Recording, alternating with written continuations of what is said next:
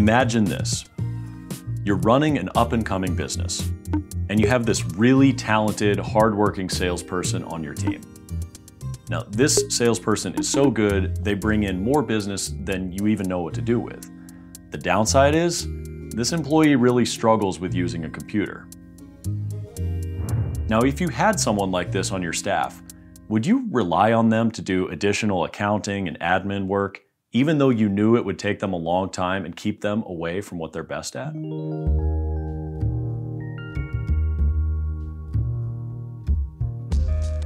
Chlorine is an excellent sanitizer, but comparatively, it's a pretty weak oxidizer, and unfortunately, the vast majority of contaminants in a swimming pool are oxidizable substances, not living microorganisms.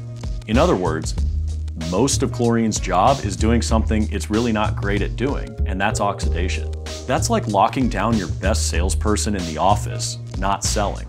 In this video, we'll be talking about Orenda's second pillar of proactive pool care, which covers chlorination, oxidation, and why managing bather waste is a proactive thing to do. The action step: complement chlorine with enzymes and/or secondary oxidation systems to better manage non-living organic waste.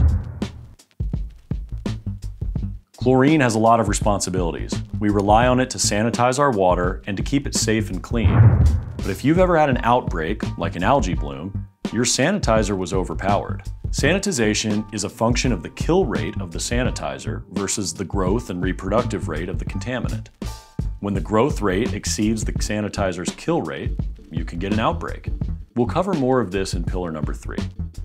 But where does chlorine go?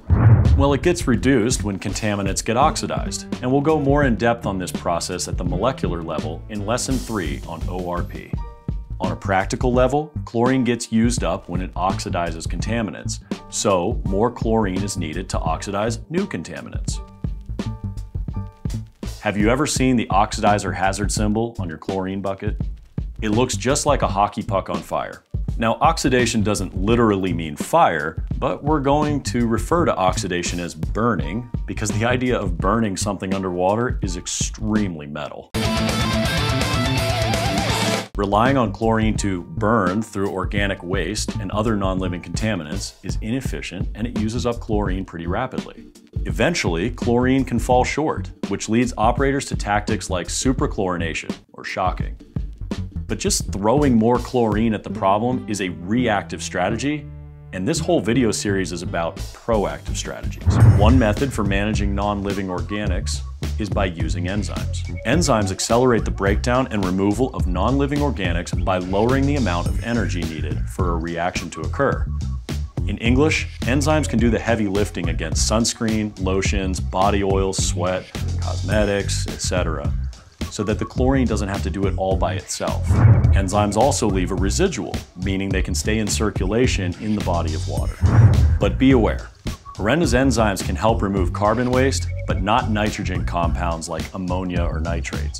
We have another video later that explains more about nitrogen. Secondary oxidation systems provide oxidation at a much higher level than chlorine can. These systems have been proven to be very beneficial and can increase chlorine's efficiency.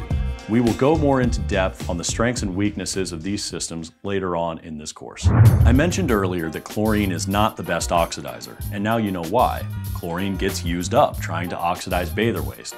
It's performing a function it just wasn't designed for, so we need to help it out. Maybe it's time to bring in a support team so that your star salesperson can get out there and make you money. In the rest of the second course, we'll go more in depth about how chlorination works and how supplemental strategies can help make it more efficient.